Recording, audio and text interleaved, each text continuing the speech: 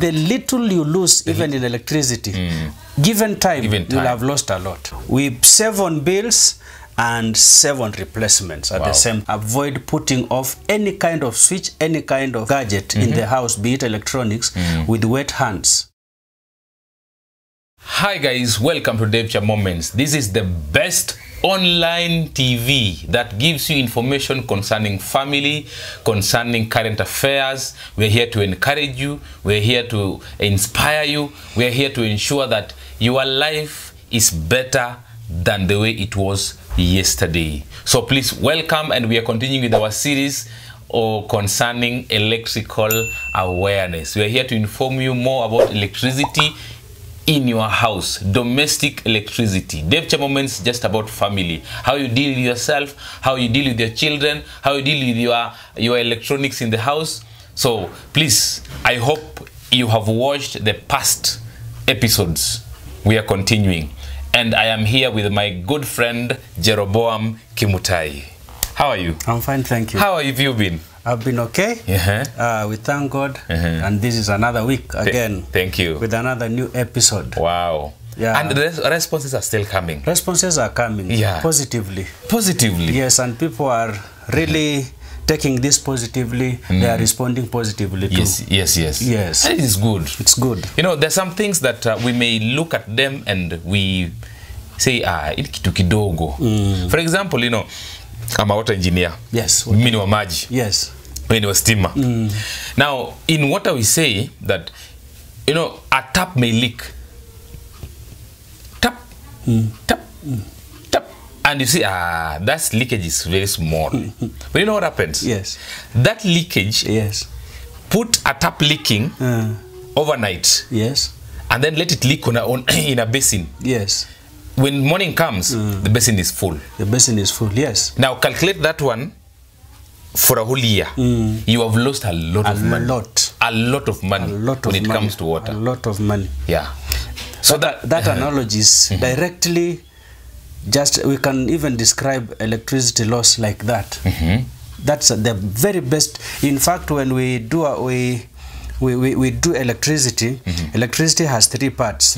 It has volts, it has resistance, and current. So there is an analogy that we promised our viewers to do, and we will not do it today. It is just likened to the way you've been doing about water, the tap, and the pressure. So we shall do that later. Good. So the little you lose, even in electricity, given time, you'll have lost a lot. Exactly. Yes. I think that is it. So because when you talk about saving on lighting, somebody may say, yes, lighting bulb is only 60 watts. It's only 20 watts.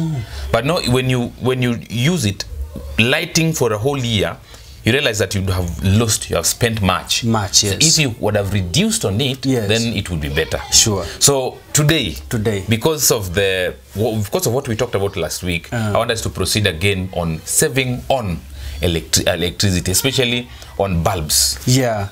Last week we dealt about saving. It was the major things we need to do. So we want to finish by doing these little things that will help us avoid loss of energy given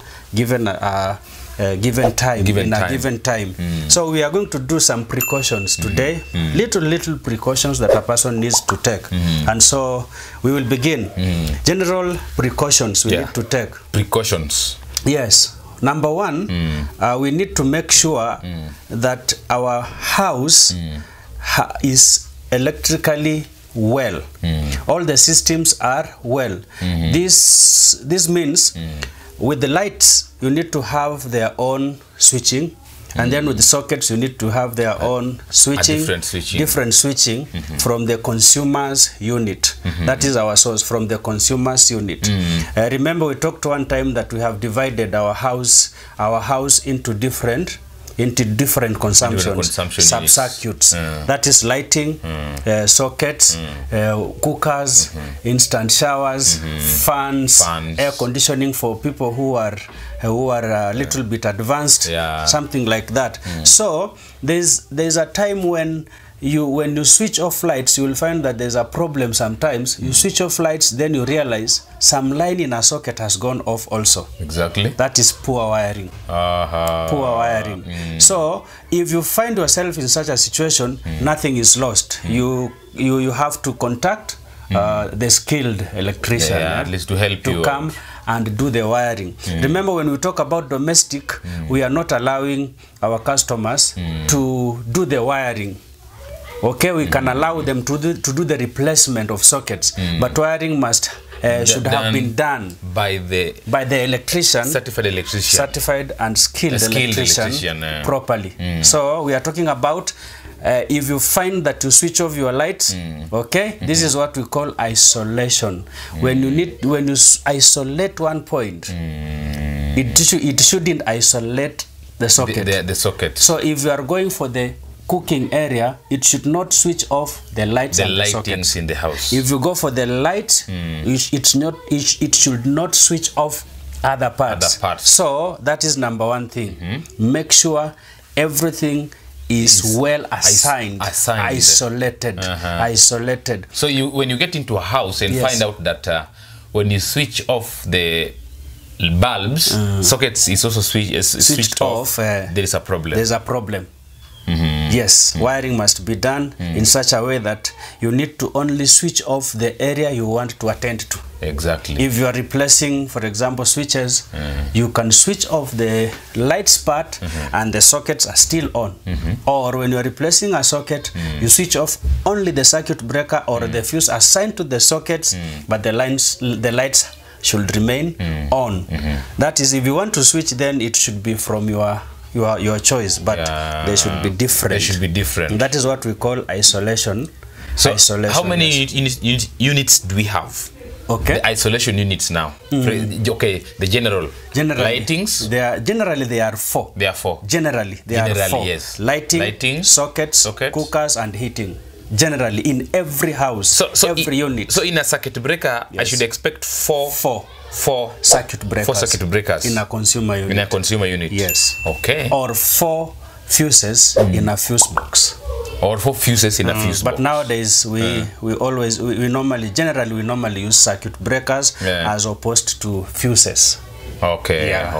Okay. Oh, wow. I think that is good. So when you get into a house and find out that lighting is connected together with sockets and other cooking areas, please know that there's a problem with that.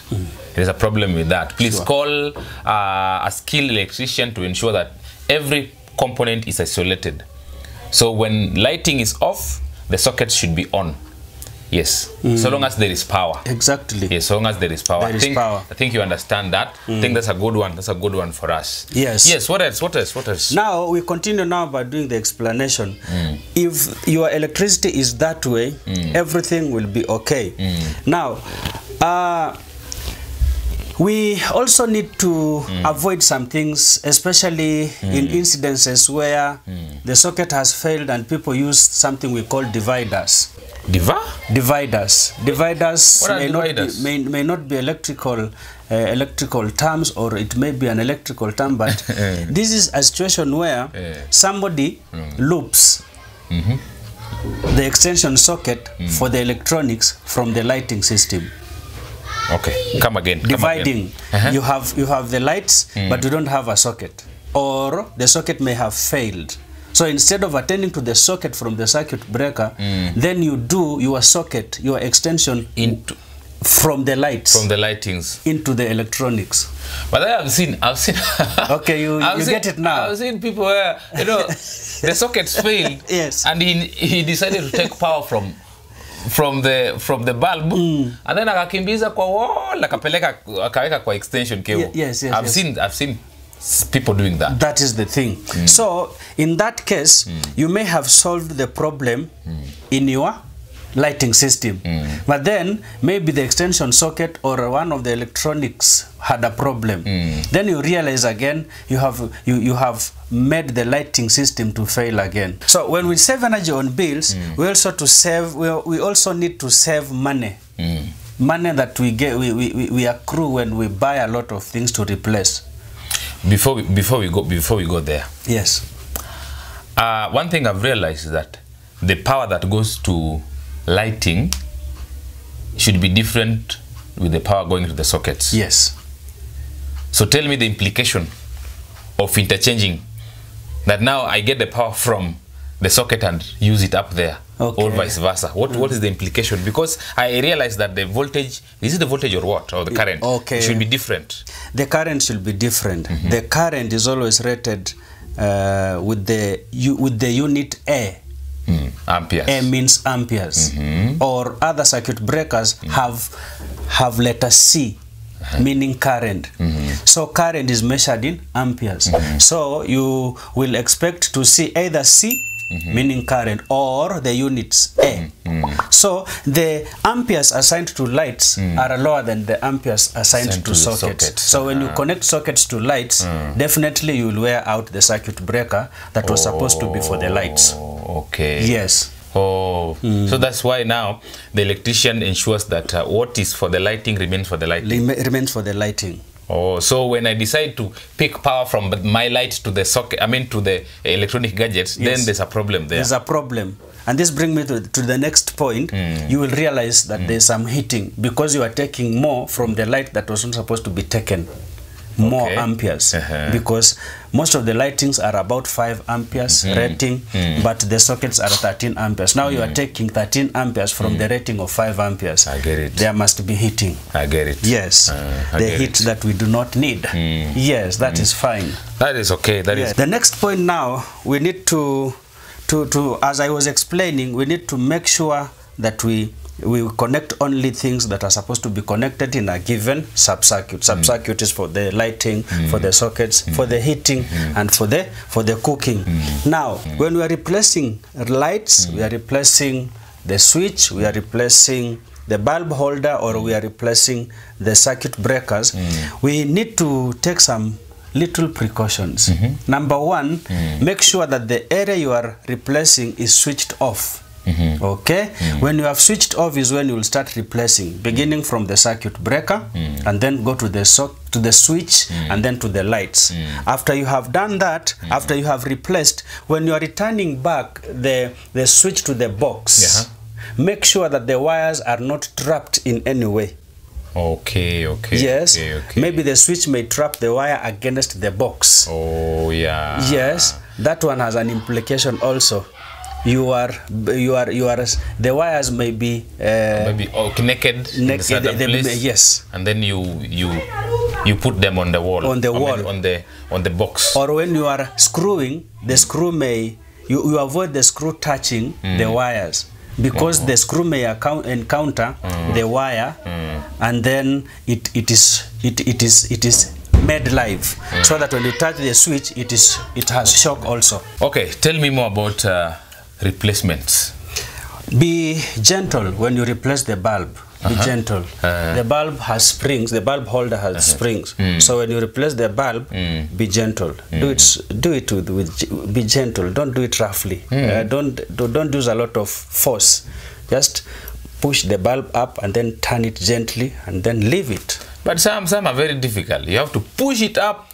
No, even when you push it up, and then you turn it. Yeah, you feel the tension. Yeah, whether it is too hard or it's not hard. Just feel your body is able to detect and apply the force that is required. But the point is, be gentle when you replace the bulb. Okay, when you replace the bulb with a lot of strength, you may ruin the springs, and then this will make the springs to have some contact, and then will come back to the bulb. The bulb may blow up.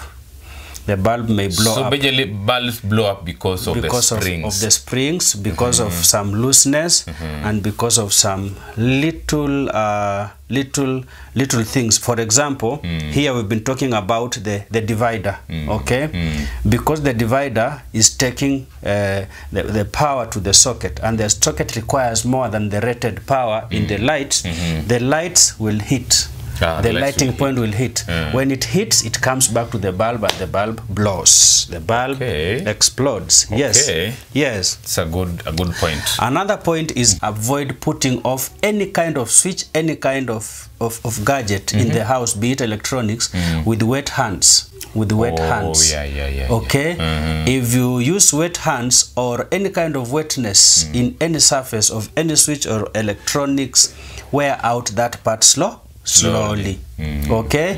And this also will help you to operate in safety, because when your hands are wet, you will experience the shocking sensation by far.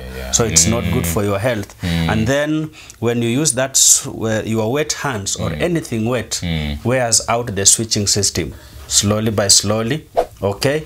So when now you have destroyed the switch, it means you are going to use more money. The money you have saved in billing will come back to be consumed in replacing. So much as you are saving the bills, you make sure you also save on buying the replacements. When the bulb blows, you will buy. That's money. The money you've saved in bills will be like you've not saved, because you're buying another thing to replace. To replace.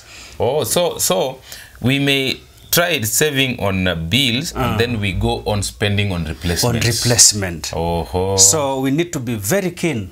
Yes, we save on bills and save on replacements at the same time. I think that is okay. Because the common denominator here is money. Spending. Yes. And Nini, there's something I wanted to ask. What happens when somebody is he was shocked because alikuwa hajavaa kitu? No, what happens? Okay. Ati yako mgutupu. What always happens? Okay. When somebody is shocked, let me just explain this, though we did not want to go into that area, but I will explain it. When you are shocked, it means your body was part of electrical flow. So the current was flowing through you also. Okay? But the current does not just flow. It is flowing to some place. To some place. It is being returned. It is passing through you, going somewhere. So the flow must continue, the flow of current. Now, when you have your shoes on, it means you have cut the flow. You've broken the flow. Right? So when you are barefoot, it means you have connected yourself to the ground. So that way, if there was a fault or earth leakage, it will be more severe. But with your shoes on, it means you have broken the flow. Right? Okay. Yes. That is it. I think that was fine. Powerful. Yes. Anything else you want to add? Now, okay, I still insist on tightening.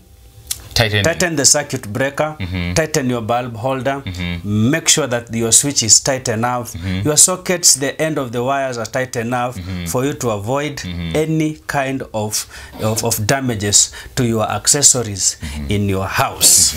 Okay. I think that is okay. Yeah. Thank you so much. I think that was it. That was powerful, and we are learning more about saving on power, saving on energy, especially when it comes to bulbs and lighting system. Yes. I think you've gotten something. Please, you are free to write a comment there, and please subscribe to this channel, because more and more is coming. We're here to educate you, to ensure that things are good and you save a lot and your family rejoices, because at least there's the extra coin that can be used to ensure things work well. Yes. Sawa. I'm very honored to have you, Brother Jero. I'm honored too. Yeah. And let me do one thing. For you to avoid the shocking, the switch must be connected to the live wire. Or rather, the live wire is the one that is supposed to be switched or to be broken or to be made.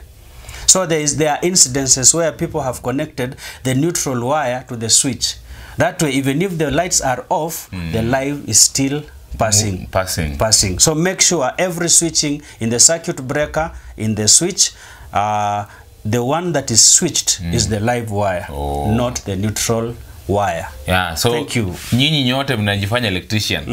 You're doing mistakes. Please listen to this, because you will avoid a lot of mistakes. Yes. Otherwise, thank you so much for that time we've had. That's the time we had for you, our viewers. Please, I encourage you to subscribe subscribe, and please share this, because it will save a life, it will save a family somewhere else. It may not be you, but it will be somewhere else, somebody else. So thank you so much for joining us. Let's meet again in our next episode. Sawa. Please subscribe and share this. Bye. Love you, viewers. Thank you. Blessings. Bye. Bye.